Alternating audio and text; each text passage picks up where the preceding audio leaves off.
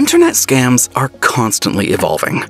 The FBI documented a record of more than $10.2 billion in losses due to internet crimes in 2022.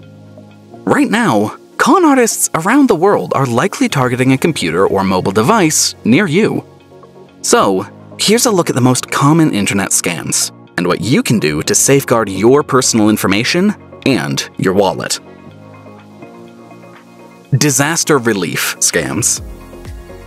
When disaster strikes, so do fraudsters. Whether it's a pandemic or something weather-related.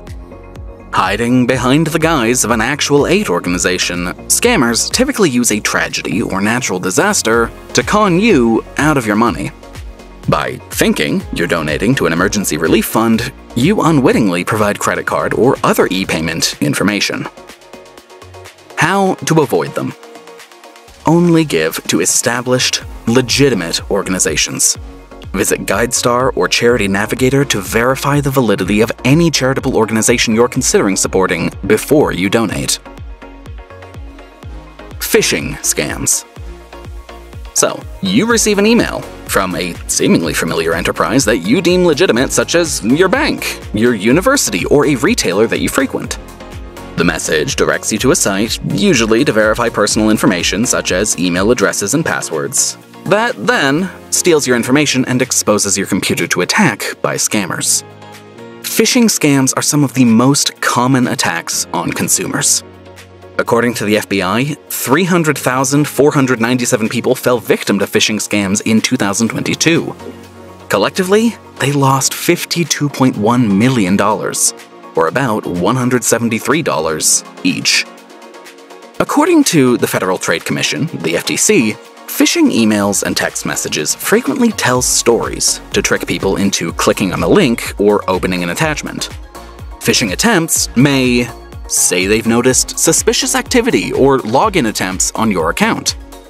Claim there's a problem with your account or your payment information. Say you need to confirm or update personal information. Include a fake invoice. Ask you to click on a link to make a payment. Claim you're eligible to sign up for a government refund. Or offer a coupon for free goods or services. Grandparent scams. With grandparent scams, a fraudster poses as a panicked grandchild who needs cash right away for some emergency, to get out of jail, to leave a foreign country, or to pay a hospital bill. The COVID-19 pandemic made it even easier to sell compelling lies. How to avoid them? Resist the urge to act immediately. Scammers pull at your heartstrings and rely on you to respond quickly, before you've had a chance to think things through. Verify the caller's identity and ask questions that a stranger wouldn't be able to answer. Tech support scams. With this scam, you'll receive a phone call, an email, or a pop-up warning indicating that your computer is infected. The scammer then prompts you to download an application that allows them to take control of your computer remotely, downloads an actual virus or otherwise makes you believe that something is wrong, and tells you that they can fix the problem for a fee. Another way to reach you is through search results. Tech support scammers work hard to get their websites to show up in online search results. Or they run their own ads. These scammers often ask you to pay using a bank wire, gift card, or money transfer app. How to avoid them?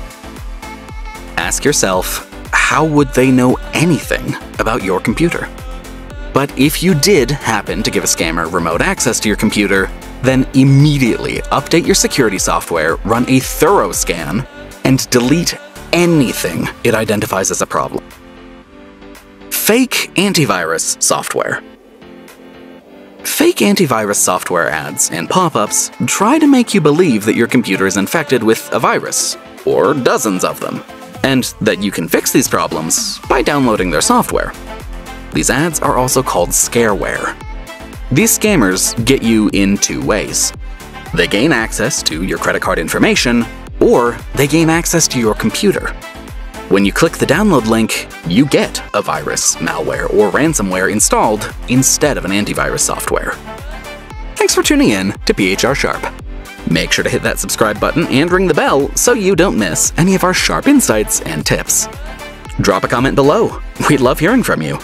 Until next time, stay sharp and explore more.